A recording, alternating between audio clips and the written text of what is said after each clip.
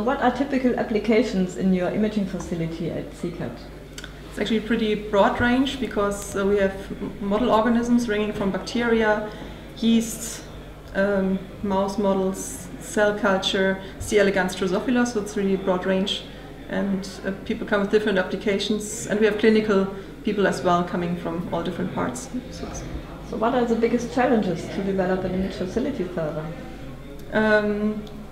I think one of the biggest issues is to get stable income, to be able to pay service contracts and all these things, to get new applications for new microscopes if the others are coming out of age, and a competition with other microscopes which are without any user fees right next door.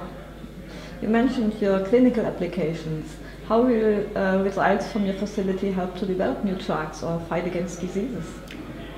So we have a lot of clinicians working in the facility with different applications on cancer and aging related research as well, on inflammation and Alzheimer's diseases, all these things. So it's basic research but very clinical research as well. So the goal is to go from bench to bedside in the future. Does super resolution microscopy help your users to pursue new research approaches?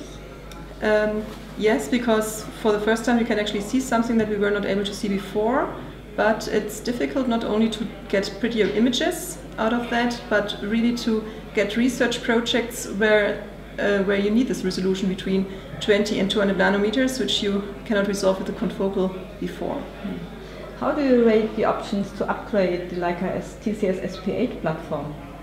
I really like that, because when you start off with your application for a microscope, you don't know how the research will develop, especially for an imaging facility, so you need to be quite flexible, and this is what I really like about the new system.